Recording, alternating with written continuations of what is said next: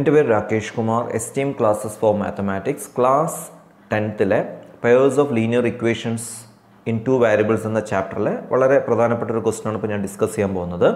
അപ്പോൾ നമുക്ക് ക്വസ്റ്റ്യനിലേക്ക് പോവാം. A train covered a certain distance at a uniform speed. If the train would have been 6 km per hour faster, it would have taken 4 hours less than the scheduled time. And if the train were slower by 6 km per hour, it would have taken 6 hours more than the scheduled time. Find the length of the journey. ഇത്രയേ ഉള്ളൂ. ഒരു train പോകുന്നത് അതിൻ്റെ speed എന്ന് പറയുന്നത് uniform സ്പീഡാണ്. അത് ഒരേ സ്പീഡിലാണ് പോകുന്നത്. If the train would have 6 km per hour faster, അതായത് സ്പീഡ് 6 km per hour ഫാസ്റ്ററിലാണെങ്കിൽ എന്ത് സംഭവിക്കും? It would have taken 4 hours less than the scheduled time. നമ്മൾ ഒരു സ്ഥലത്തേക്ക് എത്താൻ ഒരു പെർട്ടിക്കുലർ ടൈം നമ്മൾ ഫിക്സ് ചെയ്തിട്ടുണ്ടാവുള്ളൂ. അതിനേക്കാട്ടിലും 4 മണിക്കൂർ കുറവ് മതി നമുക്ക് 6 km per hour ഫാസ്റ്റർ വരുമ്പോൾ. അതായത് നമ്മൾ സ്പീഡ് കൂട്ടുമ്പോൾ നമുക്ക് സമയം കമ്മിയാവും. Okay. And if the train where slower by 6 km per hour, അതായത് ട്രെയിനിൻ്റെ speed 6 km per hour slower ആവണമെങ്കിൽ എന്ത് സംഭവിക്കും? ടൈം നമുക്ക് എന്ത് വേണം? It would have taken 6 hours more than the scheduled time. നമുക്ക് അവിടെ എത്തിപ്പെടാൻ ഉള്ള ആ ദൂരം എന്ന് പറയുന്ന ടൈം എന്ന് പറയുന്നതിനെക്കാട്ടിലും 6 മണിക്കൂർ കൂടുതൽ സമയം നമ്മൾ എടുക്കും. അത് ഇത്രയേ ഉള്ളൂ. നമ്മുടെ സ്പീഡ് കൂടുമ്പോൾ എന്ത് സംഭവിക്കും? നമുക്ക് ടൈം കുറവ് മതി. സ്പീഡ് കുറയുമ്പോൾ എന്ത് സംഭവിക്കും? ടൈം കൂടുതൽ വേണ്ടി വരും. Find the length of the journey ആണ് കണ്ടുപിടിക്കാൻ വേണ്ടി. അത് ഡിസ്റ്റൻസ് കണ്ടുപിടിക്കണം. ഇതിൽ വളരെ എളുപ്പമാണ്. നോക്കിക്കോളൂ. ഇപ്പോൾ സൊല്യൂഷൻ നോക്കിക്കോളൂ. ഇവിടെ നമുക്ക് എന്ത് ചെയ്യാം? Speed uniform speed of the എന്നാണ് പറഞ്ഞിരിക്കുന്നത്. Uniform speed of the train നമുക്ക് എന്ത് കൊടുക്കാം? S kilometre per hour. നമുക്ക് എക്സ് വൈ എന്ന് കൊടുക്കുന്നതിന് പകരം സ്പീഡിന് എസ് എന്ന് പറഞ്ഞ് കൊടുക്കാം. അതുപോലെ ടൈമിന് ടി എന്ന് പറഞ്ഞിട്ട് കൊടുക്കാം. അപ്പോൾ നോക്കിക്കോളൂ. Let us kilometre per hour B the uniform speed of the train and T hours B the time taken to complete the journey. ഇത് രണ്ടും കൊടുക്കുക ആദ്യം. സ്പീഡ്, ഡിസ്റ്റൻസ്, ടൈം ആ റിലേഷൻ ഉപയോഗിച്ചിട്ടാണ് നമ്മളിവിടെ കണക്ക് ചെയ്യുന്നത്. സ്പീഡ് ഈസിക്കൽ ടു നമുക്കറിയാം ഡിസ്റ്റൻസ് ബൈ ടൈം ആണ്. അങ്ങനെയാണെങ്കിൽ അതിൽ നിന്നും ഡിസ്റ്റൻസ് കണ്ടുപിടിക്കാൻ എന്ത് ചെയ്താൽ മതി? സ്പീഡ് ഇൻറ്റു ടൈം ചെയ്താൽ മതി. ഇവിടെ നമ്മൾ സ്പീഡ് കൊടുത്തിരിക്കുന്നത് എസ് ആണ്, ടൈം കൊടുത്തിരിക്കുന്നത് ടി ആണ്. അപ്പോൾ എസ് ഇൻറ്റു ടി എന്ന് പറയുന്നത് എസ് ടി എന്ന് പറഞ്ഞ് കൊടുക്കാം. ഓക്കെ. അപ്പോൾ സ്പീഡ് ശ്രദ്ധിക്കണം. സ്പീഡ് ഇവിടെ എസ് ആണ്, ടൈം എന്ന് പറയുന്നത് ടി ആണ്.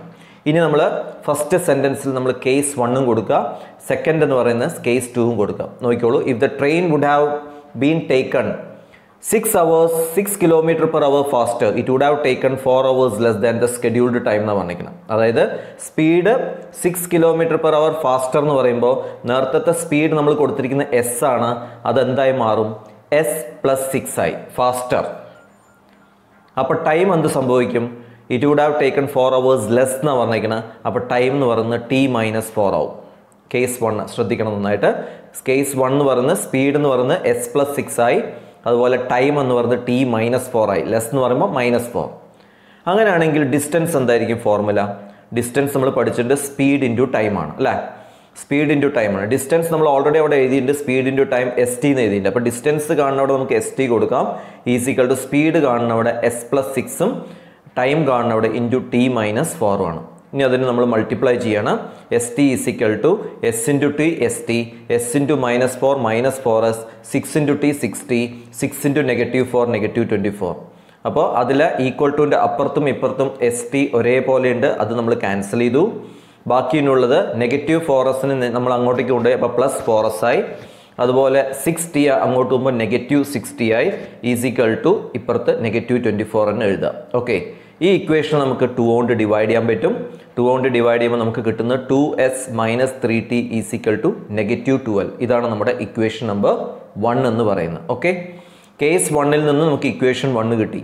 ഇനി കേസ് 2 എന്താ പറഞ്ഞിരിക്കുന്നത് ക്വസ്റ്റ്യനിൽ? കേസ് 2ൽ പറഞ്ഞിരിക്കുന്നത് if the train wear slower by 6 km per hour, speed 6 km per hour slower എന്ന് പറയുമ്പോൾ എന്താ വരിക? സ്പീഡ് എന്തായി മാറും? എസ് -6 ആവും. Time it would have taken 6 hours more than the schedule എന്ന് പറയുമ്പോൾ എന്താവും? ടൈം ടി പ്ലസ് 6 ആവും. അതാണ് സെക്കൻഡ് കേസ്. സ്പീഡ് എന്ന് പറയുന്നത് എസ് -6 km per hour ആയി. ടൈം എന്ന് പറയുന്നത് ടി പ്ലസ് 6 hours ആയി. അപ്പോൾ ഡിസ്റ്റൻസ് എന്ന് പറയുന്നത് വീണ്ടും അതേ ഫോർമുലയാണ്. Speed into time. ഇവിടെ സ്പീഡ് നമ്മൾ കൊടുത്തിരിക്കുന്ന എസ്സും ടൈം എന്ന് പറയുന്നത് എന്തായിരുന്നു? എസ് ടി ആയിരുന്നു അല്ലേ? അപ്പോൾ നോക്കിക്കോളൂ. നമ്മൾ കൊടുത്തിരിക്കുന്ന distance is equal to speed into time S T ആണ് അല്ലേ. അപ്പോൾ നോക്കിക്കോളൂ, S T is equal to distance എന്ന് പറഞ്ഞാൽ എസ് ടി കൊടുക്കുക, is equal to S minus 6 into T plus 6, S minus 6 into T plus 6. മുമ്പ് ചെയ്ത് അതേപോലെ തന്നെ എസ് ടി എഴുതി, is equal to S into T S T, S into +6 S, -6 into T -6t, negative into positive ആണ്, അപ്പോൾ -36 വരും. Okay, അവിടെ S ടിയും ക്യാൻസൽ ചെയ്തു. പിന്നെ ഉള്ളത് 6x - 6t ഇവിടെ തന്നെ നിർത്തുക. -36 അങ്ങോട്ട് പോകുമ്പോൾ +36 ആയി. ഈ ഇക്വേഷൻ നമുക്ക് എന്ത് ചെയ്യാം, 6 കൊണ്ട് ഡിവൈഡ് ചെയ്യാൻ പറ്റും. അപ്പോൾ നമ്മൾ കേസ് 1-ൽ നിന്നും നമുക്കൊരു ഇക്വേഷൻ കിട്ടി. ആ ഇക്വേഷനാണ് 2s - 3t = -12. കേസ് 2-ൽ നിന്ന് നമുക്ക് കിട്ടി s - t = 6 കിട്ടി, ഇക്വേഷൻ നമ്പർ 2. ഇനി നമുക്ക് എന്ത് ചെയ്യാമെന്ന് വെച്ച് കഴിഞ്ഞാൽ ഇവിടെ നമുക്ക് ആദ്യത്തെ ഇക്വേഷൻ 2s - 3t = -12 ആണ്. രണ്ടാമത്തെ ഇക്വേഷൻ s - t = 6 ആണ് അല്ലേ. അപ്പോൾ നമ്മൾ രണ്ടാമത്തെ ഇക്വേഷനെ നമ്മൾ 2s എന്ന് കൊണ്ടുവരണം. അപ്പോൾ നമ്മൾ എന്ത് ചെയ്യും, രണ്ടാമത്തെ ഇക്വേഷൻ നമ്മൾ കംപ്ലീറ്റ് 2 കൊണ്ട് മൾട്ടിപ്ലൈ ചെയ്താൽ മതി. അപ്പോൾ എന്താ വരിക, 2 × s 2s, 2 × -t -2t = 2 × 6 12 എന്ന് പറഞ്ഞിട്ട് കിട്ടും. 2 × 6 12 കിട്ടും. ഓക്കെ, അപ്പോൾ ഇക്വേഷൻ നമ്പർ 3 കിട്ടി. ഇനി ഇക്വേഷൻ 1 എന്ന് പറയുന്ന 2s - 3t = -12 ഉം ഇക്വേഷൻ 3 എന്ന് പറയുന്ന 2s - 2t = 12. ഇവിടെ നമ്മൾ നോക്കി അറിയാം 2s ഉം ക്യാൻസൽ ചെയ്ത് പോവും. എങ്ങനെ ക്യാൻസൽ ചെയ്യാൻ പറ്റും, ഇക്വേഷൻസ് 1ഉം 3ഉം തമ്മിൽ നമ്മൾ സബ്ട്രാക്ട് ചെയ്യണം. സബ്ട്രാക്ട് ചെയ്യുമ്പോൾ നമ്മൾ രണ്ടാമത്തെ ഇക്വേഷൻ്റെ സൈനൊക്കെ മാറും. +2s എന്നുള്ളത് -2s ആവും, -2t എന്നുള്ളത് പോസിറ്റീവ് ആവും, +12 എന്നുള്ളത് -12 ആവും. ഓക്കെ, അതാണ് ഞാൻ സൈൻ താഴെ എഴുതിയിട്ടുണ്ട്. ഇക്വേഷൻ നമ്പർ 3ൻ്റെ താഴെ നിങ്ങൾക്ക് നോക്കി അറിയാം, സൈൻ എല്ലാം ഞാൻ ചേഞ്ച് ചെയ്തിട്ടുണ്ട്. ഇനി ഇക്വേഷൻ 1-ൽ നിന്നും 3 മൈനസ് ചെയ്യുക, 2s എന്ന് 2s പോയാൽ 0, -3t + 2t എന്ന് പറയുമ്പോൾ -t ആവും, = -12 + -12 that is -24. രണ്ടവിടെയും നെഗറ്റീവ് ഉണ്ട്, അത് ക്യാൻസൽ ചെയ്ത് പോയി. അങ്ങനെ t എന്ന് പറയുന്നത് 24 അവേഴ്സ് കിട്ടി. ടൈം എന്ന് പറയുന്നത് 24 അവേഴ്സ് കിട്ടി. Substitute the value of T in equation number 1-ലോ 2-ലോ കൊടുക്കാം. നമുക്ക് 2-ൽ കൊടുത്തിട്ടുണ്ട് ഇവിടെ. അപ്പോൾ s - t = 6 ആണ്. അപ്പോൾ s - t എന്ന് പറയുന്നത് 24 ആണ്. അപ്പോൾ s - 24 = 6 കിട്ടി. അപ്പോൾ s എന്ന് പറയുന്നത് സ്പീഡ് കണ്ടുപിടിക്കുകയാണ്. s = 6 ഓൾറെഡി അവിടെ ഉണ്ട്, -24 അങ്ങോട്ട് പോകുമ്പോൾ +24 ആവും. അങ്ങനെ സ്പീഡ് നമുക്ക് 30 km/h കിട്ടി. അപ്പോൾ നമ്മൾ ആദ്യം കൊടുത്തിരിക്കുന്നത് സ്പീഡിന് എസ്സും കൊടുത്തു, ടൈമിന് ടിയും കൊടുത്തിട്ടുണ്ട്. ഇവിടെ സ്പീഡ് എന്ന് പറയുന്നത് എസ് എന്ന് പറയുന്നത് 13 കിട്ടി, ടൈം എന്ന് പറയുന്നത് 24 കിട്ടി. അങ്ങനെയാണെങ്കിൽ ഡിസ്റ്റൻസ്, ലെങ്ത് ഓഫ് ദ ജേർണിയാണ് കണ്ടുപിടിക്കാൻ പറഞ്ഞിരിക്കുന്നത്. ലെങ്ത് ഓഫ് ദ ജേർണി എന്ന് പറഞ്ഞാൽ ഡിസ്റ്റൻസ് കണ്ടുപിടിക്കണം. That is speed into time നമ്മൾ ഓൾറെഡി എഴുതിയിട്ടുണ്ട്. ദറ്റ് ഈസ് 30 × 24 720 km ആണ് ഇതിൻ്റെ ആൻസർ. ഓക്കെ, നന്നായിട്ട് മനസ്സിലാക്കുക. ഇത് വളരെ പ്രധാനപ്പെട്ട കണക്കാണ്. ഇതൊക്കെ നന്നായിട്ട് പ്രാക്ടീസ് ചെയ്യുക. ഓക്കെ, ഒന്നുകൂടി ഞാൻ ആദ്യം മുതൽ കാണിച്ചു തരാം.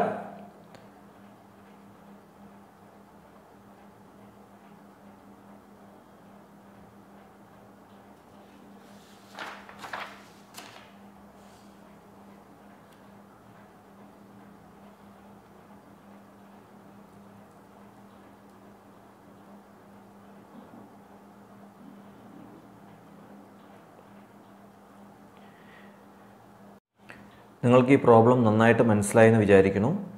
നിങ്ങൾക്ക് ഈ വീഡിയോ ഇഷ്ടപ്പെട്ടാൽ ലൈക്ക് ചെയ്യുക, സബ്സ്ക്രൈബ് ചെയ്യുക, നിങ്ങളുടെ ഫ്രണ്ട്സിനൊക്കെ ഷെയർ ചെയ്യുക.